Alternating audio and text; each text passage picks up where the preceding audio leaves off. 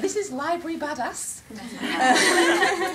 It is aimed at first year students, just when they join university, similar to everybody else's game really, in that it's a quite basic board game with questions thrown in to test trivia.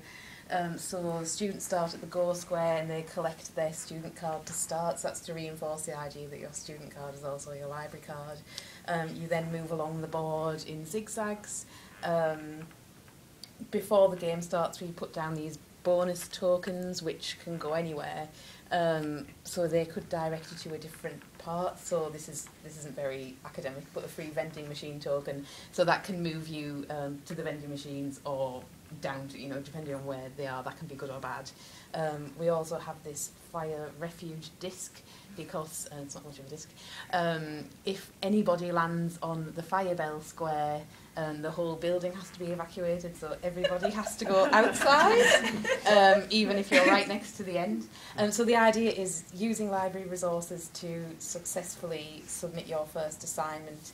There are things like up here, this square, you reference Wikipedia in an essay, go back to the faculty librarian on level 3.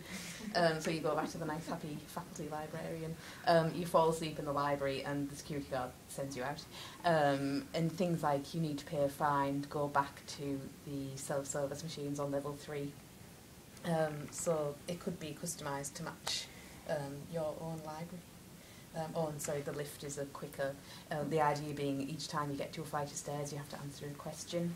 But every so often you might land on the lift, in which case you would go up a couple of levels rather than one at a time. You've got a whole range of licensing options for a life-size edition. Yes. The life-size edition would be quite fun. Yes. But we feel like we've met our objectives. So it helps students improve their knowledge of our resources, where to go for help, and what services are available generally in facilities. So.